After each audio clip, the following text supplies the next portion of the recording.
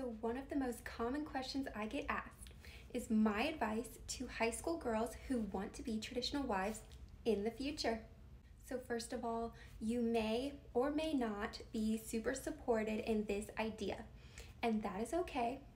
Coming from me, I was not super supported in my decision to drop out of college and become a traditional wife, but I will tell you this, your family members and your friends usually come around, and if they don't, that's okay.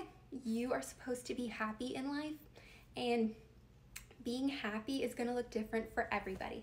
To go to college or not is a personal decision, so think wisely about what you really want to do.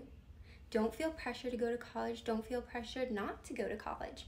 It's okay to take a gap year, take a step back. You just graduated high school. You've probably been in public school your entire life since you were 5. And it's okay to just take a breather and figure out what you want to do. Personally, I was homeschooled in high school, and after I was done with high school, I took a gap year and I got a part-time job at a supplement store, and that is where I learned a lot about nutrition and supplements, and I had a lot of fun with it. And then I went to college. I went to community college a year later.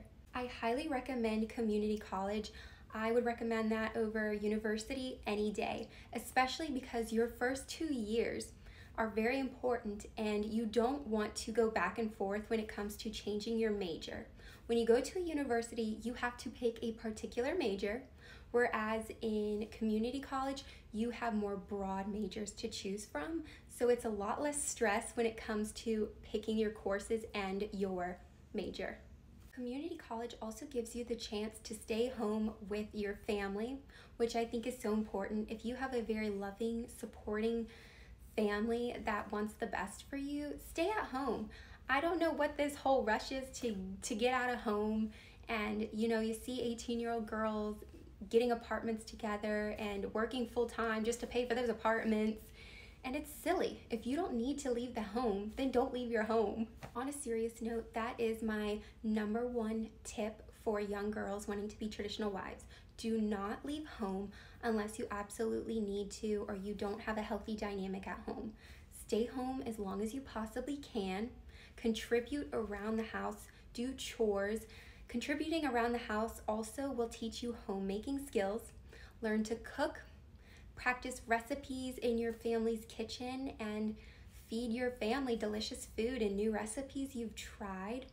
Clean the house, help your mom out if you can, and learn different cleaning techniques. If you would like to, get a part-time job. This is so much fun to experiment, and usually these part-time jobs are nothing super serious. They're just to get you out in the world, in the working world, and give you some experience, especially like customer service experience. Again, I worked at a supplement store and I was homeschooled for high school, so I became really shy and introverted, and I think getting into that supplement store and learning customer service skills and learning how to speak to people and help people really helped me, because in the beginning it was hard. Like, I would just laugh awkwardly when I didn't know what to do, and I think the longer I worked at that store, the better I became at communicating with people. One of the biggest pros to staying home, having a part-time job, or going to community college is that you kind of still get to be like a kid and to feel like a kid. You're dependent on your family and you're still safe at home, but you're able to take that next step into the big world, which is getting a job and just having that experience and being able to spend money. You learn to spend money a little bit more wisely, and you learn how to save up for things rather than just asking your mom or dad for money to get things. You have to learn, okay, well, this paycheck I can get this, and then maybe the next paycheck I can get that. I want to add, you don't need to go to college. You shouldn't feel pressured to. If you want to be a traditional wife in the future, you don't need to go to college. This narrative that women who don't go to college, or people in general who don't go to college, are uneducated is so false. We have the internet, we have books, we have so many resources at our fingertips. You don't need to go to college to get educated. In fact, you will save yourself so much money if you do decide not to go to college or if you just go to community college for your associates. Another tip is to get involved in something extracurricular. If you want to be a traditional wife, part of being a traditional wife is that you are serving your family and you are serving others that you love.